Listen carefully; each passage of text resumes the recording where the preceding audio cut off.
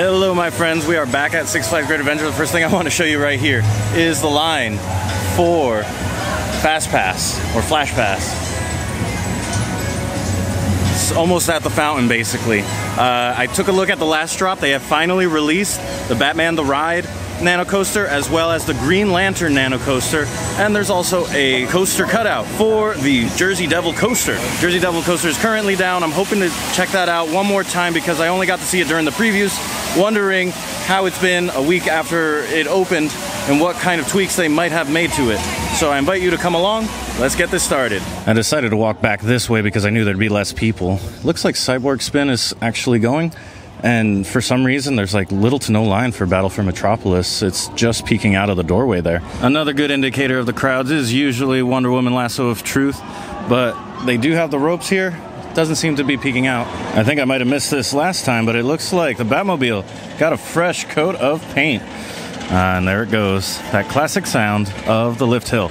Not quite as loud as the Jersey Devils, though, which we're gonna go visit in a moment. So I'm used to seeing the Nitro line out here, but now that they're using all of the switchbacks, that's a whole different story. So this is what I wasn't hoping to see. We got the Welcome to the Pine Barren sign, which is new, but then I see over here the Jersey Devil Coaster. One of the trains is just there on the lift hill and empty. That's not a good sign. Just next to that Welcome to the Pine Barren sign, they have a little bay of lockers here that is new. This wasn't here during the previews. They still have this nice little cart here for the merch, and it seems like they brought the pillows out here as well. Looks like the station, if we can zoom in a little, does have some people that are trying to get off, and then just a large crowd of people being turned away or to get in line if you want, but it's not guaranteed to open anytime soon. You know how that story goes. Looks like it just came to life a little bit. I wonder if it's just to get people off of the station, off of the train here. There is one full train load just hanging out in the station. One thing I don't know if I mentioned it in my member preview video was that for whatever reason this coaster, much like El Toro and Kingda Ka, you have to have all loose articles and stuff. You have to basically use a locker for whatever reason. Maybe it's because of the moving station, but if you have like a zipper pocket or something like that, I feel like you should be okay, right? I know that there's certain rules in New Jersey, certain laws, I should say, that kind of prevent that, maybe. Or maybe it's just a risk thing. I have no idea, because I've definitely once or twice before had something whiz by my head, whether it was a phone or glasses or something. So who knows? I don't know how I feel about it. I think zipper pockets or something like that should make it okay, especially for the way that you're put into this ride. Anyway, I was not kidding about how loud this thing is.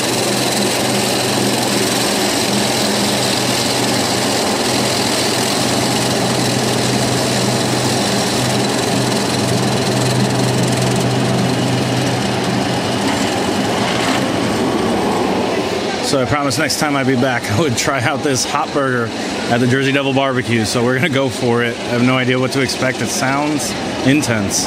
So here is the hot burger. It's got a lot of action going on in between those buns there. But I'm gonna enjoy this right in front of the Jersey Devil Coaster because there's a severe lack of seating anywhere around here. So I'm going to enjoy this, and I will report back to you in a moment.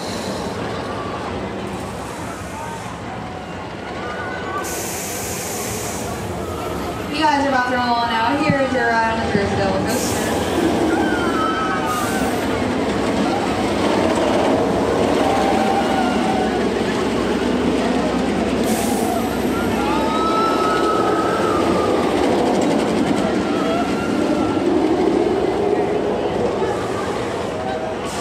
So I just got my 3 rides done on the Jersey Devil Coaster. One in row 4, one in row 12, and the other one in row 10. You guys are out of here. I don't know why, for some reason, this ride is just not vibing with me. It's fun, got a fun layout. I've heard a lot of people enjoying it and having a great time. So I think the problem is me, which, whatever, maybe I'm riding it wrong. I do not know. But for me, as smooth as everybody keeps talking about it, I don't sense the smoothness. I even overheard somebody saying that it was glass smooth. I just can't agree with that. But I will say that the pacing on that little 0G roll much improved. They did a great job doing whatever it is. I think that a lot of the tweaks happened with the wheels. Maybe they did something there, but it feels like a nice continuous roll rather than you're getting into the roll and then gravity takes over. One thing that I did get to experience that I didn't experience during the previews was I actually stopped on the mid-course brake run when I was in seat 4. And unfortunately that meant we slowly came out of the brake run and then kind of just glided and meandered and went over the off-axis hills, and it was gentle. So that's going to be a thing as long as they have like these weird loading hiccups here and there. The one thing I did notice just overall that this ride seems to be a little unforgiving for people, not like big people, but just like seemingly like just slightly overweight people that I've seen fit on all the other roller coasters normally. It is raining. I'm just hiding under a tree right now. I would love to get a rain ride right now, and I'm going to try to do that. But yeah, for whatever reason, this isn't capturing my heart the way other roller coasters have. And you know how hard I will stand a roller coaster once, you know, it hits me nicely. This one, other than row 8 and 9, I haven't really gotten that nice combination of air and pull. The back row, seat 12, is nothing but that pull and whip, and it loses a lot of the component of air because the trains are so long. And so I know a lot of people like that seat, but I do like the weightlessness as well, and I feel like you lose a lot of it by going into the very last row, but you do get pulled a lot, and if you like that, that's the seat for you. The last thing I want to mention is that if you get stapled on this ride, it can be quite painful. I pulled down the lap bar. A lot of people are pulling down their own lap bars. They have like a mark or I think it's a piece of tape on the floor in the station because it is a moving station. I don't know if I mentioned that before. It almost reminds me of like a Disney Omnimover ride where the train is just going by and everyone is going to their assigned seats as the train is moving. And as soon as it's fully loaded, then it gets to the lift hill and it goes.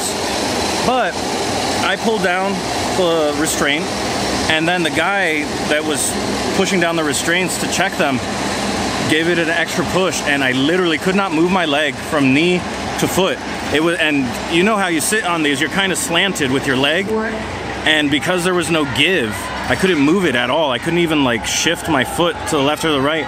It just absorbed a lot of the forces that were happening, and when I came off, I was walking funny. I could feel it in like my Achilles tendon.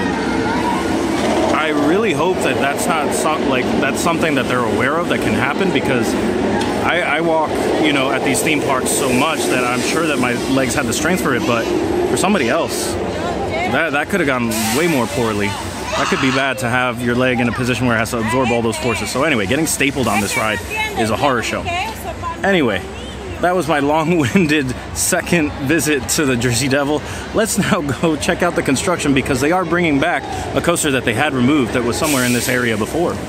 So I just wanted to show you the continuous moving loading platform that they have. So that first train is all set to go. And then back here, the operators go down the line, bring that restraint down. That's how I got stapled. Somebody just gave it way too much of an aggressive push.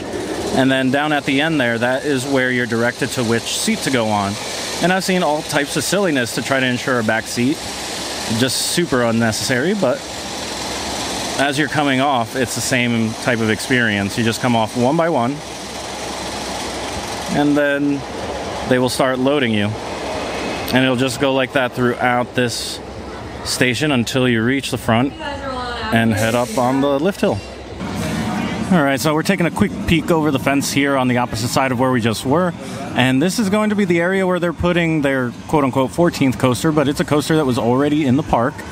You can see it from the Nitro Lift Hill. It's the old Roadrunner roller coaster that's just been repainted orange, and I don't know if they're going to be re-theming this area. The kids area could definitely use some love, but you can see kind of like the footers there in the center frame and all the dirt removal that is, or earth removal that's happening here. Taking a brief detour here at the Saw Mill Log Flume. I noticed that online it seemed that there was some sort of little accident, nothing crazy, just two logs bumping into each other or something like that. I have no idea why, but it looks like it's not operating today. It looks like these little flumes got drained. So unfortunately, there's no status on this right now. I don't know if it's closed because of the weather, because it did just start raining a little harder.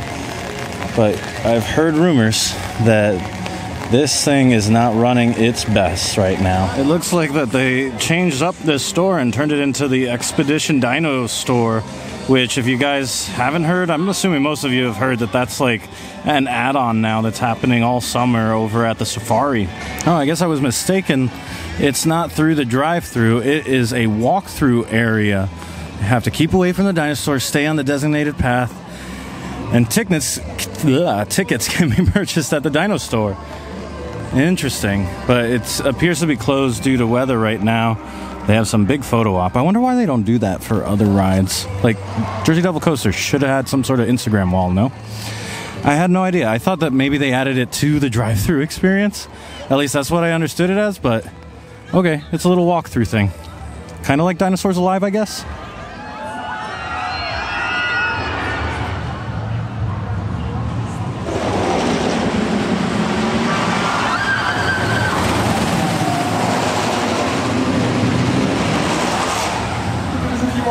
Alright, just getting on a rainy ride on El Toro. That was awesome. A little painful when the raindrops ping you in the face, but otherwise is running great. I don't think there's any bad time to ride El Toro unless it's super cold, and then that really slows it down.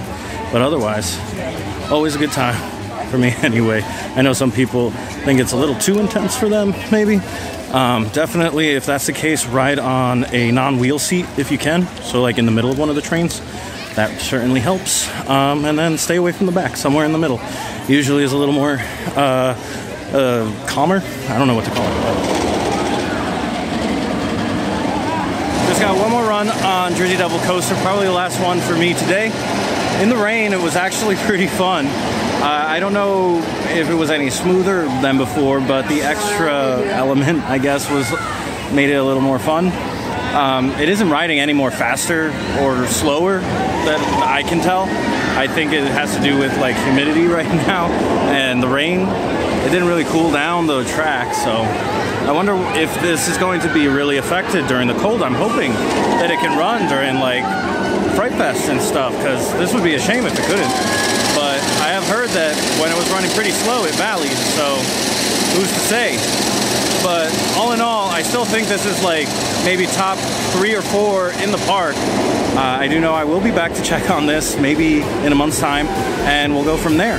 But for now, guys, thank you so much for watching. I'll see you next time, and I hope you go make your own adventure.